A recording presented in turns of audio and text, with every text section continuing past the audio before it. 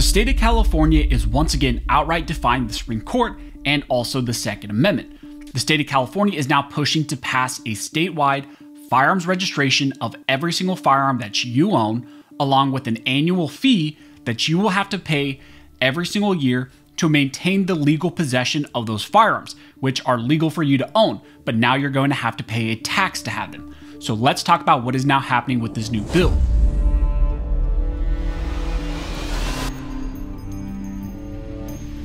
Now, before we jump into the video, I want to ask you guys for a huge favor. We have released the first episode of the Liberty Lounge podcast. I will leave a link down below to the details section in the pinned comment where you can find it on YouTube and then also all audio formats, Spotify and Apple Podcast. I would love your guys' support with the podcast. Please go over there, subscribe, watch the video, and then follow over on the audio formats, leave reviews and all that. We have a lot of insane and really fun interviews that are set up. Big YouTubers, gun tubers, and then also a lot of other personalities outside of the gun space, like UFC fighters, political figures, etc. So it's going to be a really fun podcast. Different type of content, but also similar in some ways. So again, would love your guys' support, and you can find it using the links down below. As I mentioned in the intro, in this video, we have to talk about a new horrible bill that is being pushed for in the state of California. If California gun control was not bad enough, if we didn't already have an insane amount of gun control bills and laws that are in place, we now have a new bill that aims to force statewide registration of every single firearm that you own, that everybody owns.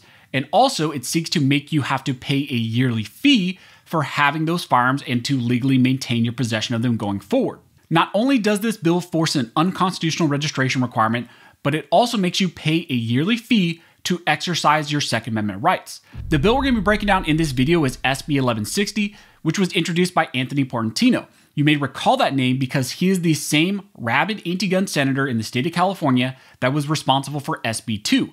And if you don't remember what SB 2 is, that is the new California law that was put in place, which essentially bans concealed carry everywhere in the state. SB 2 is the concealed carry ban that was passed in response to the Supreme Court's Bruin decision, and that is also the law that is being challenged in the lawsuit that I'm a part of, that I'm a plaintiff in with Rio May, that is now also in front of the Ninth Circuit, that is filed by CRPA. So Portantino is the same senator that got that bill passed, and now he is trying his hand at a new law. He's also the same anti-gunner that went on TV saying that under SB 2, you would only be able to concealed carry on sidewalks, and that's a good thing. And then he also said you don't need to bring guns to games. All you need is orange slices. So he's that insane anti-gunner that's made those comments. He's very anti-gun. He's probably in bed with every town and Giffords and all these anti-gun groups. He does Newsom's bidding. He does Rob Bonta's bidding, and now he's introduced a new bill. So let's break down what this insane bill does, and then we need to talk about what we need to do in California and then also people outside of the state of California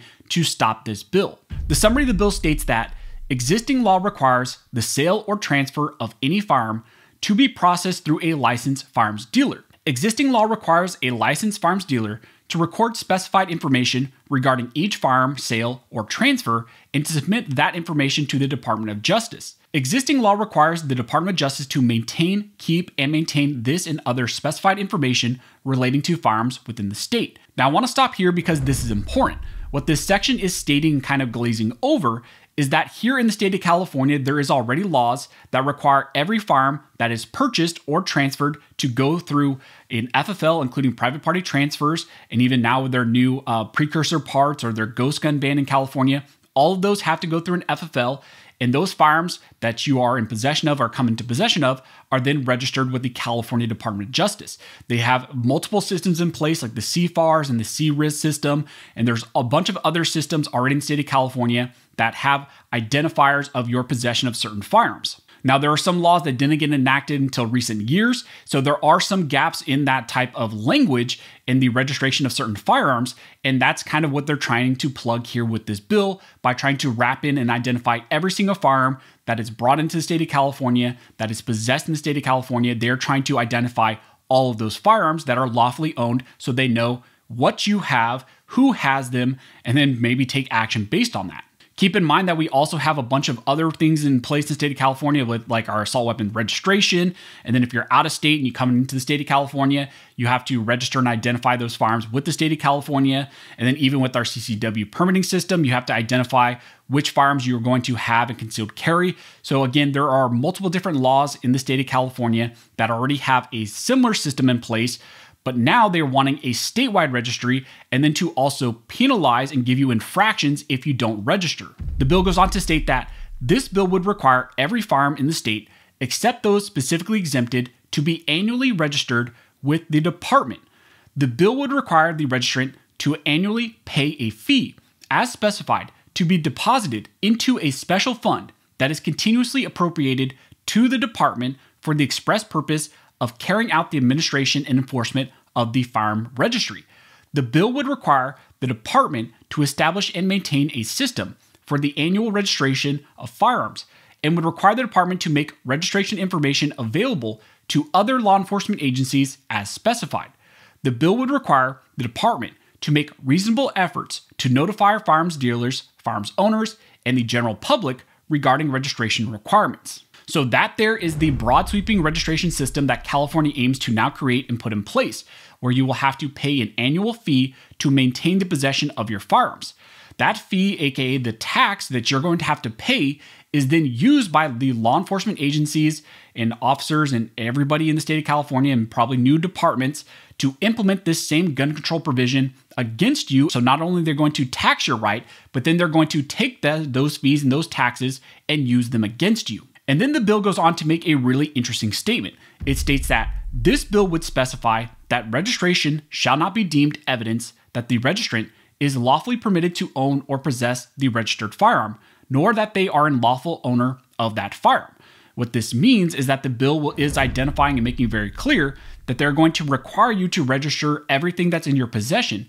But the bill states that just because you are registering them, they're not going to assume that you are, in fact, in lawful possession of those. So they're going to have a nice little list of everything that you have, but then they're also not going to just say, okay, well, since you registered, we're just going to assume that you are in lawful possession of them. No, they're probably also going to look into those items that you register. And this bill states this very clearly by saying that this bill would prohibit possession of an unregistered firearm, a violation of which would be punishable as an infraction. So very clearly, they're going to have a registry that they can double check to see if you have an item that is registered or not. So again, it's something that's probably going to be also searchable. Now, what is the infraction for violating this bill?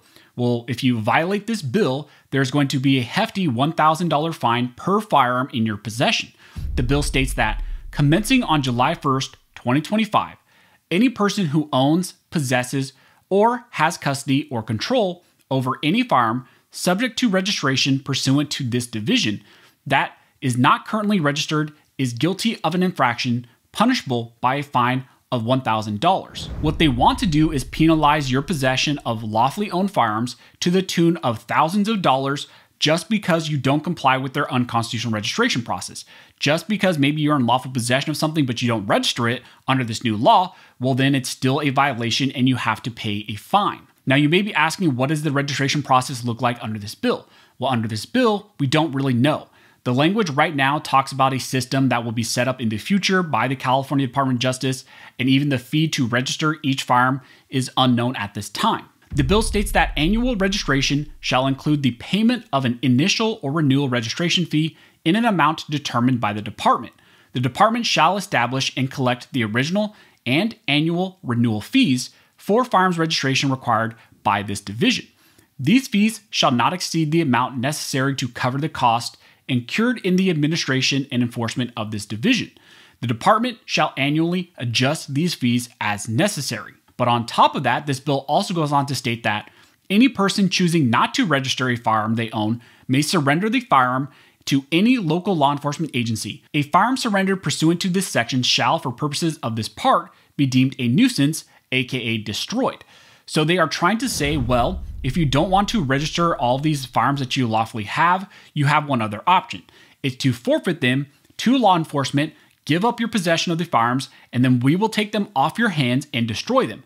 That's how tyrannical this bill is. Now, as I mentioned at the outset of this video, this bill flies directly in the face of what the Supreme Court has said in multiple cases, and it also directly violates the Second Amendment. It also violates the most recent 6-3 decision in New York State Rifle and Pistol Association versus Bruin. So that's what's included in this insane new bill, SB 1160, that a lot of you were asking me to cover. This is a statewide firearms registration process, and then also a taxation on your possession of every single firearm that you have. What we now need to do is for every gun owner in California to message our representatives and let them know that we oppose this unconstitutional bill. And for those watching in other states, please support us here in California by spreading this video and this news to everyone, because as we all know and we've seen many times, this starts in California. Things like this starts in California, it's passed in California, but soon it spreads to other states. So if you guys have any questions, go ahead and comment down below and I will try to answer the best of my ability. Also, if you like this video and you would like to support the channel, one of the best ways to do that is to like, comment, and subscribe. All those things help to fuel the algorithm, and it signals to YouTube that you guys see value in these videos and in this type of two-way news. But as always, thank you all for watching. Don't forget to like and subscribe.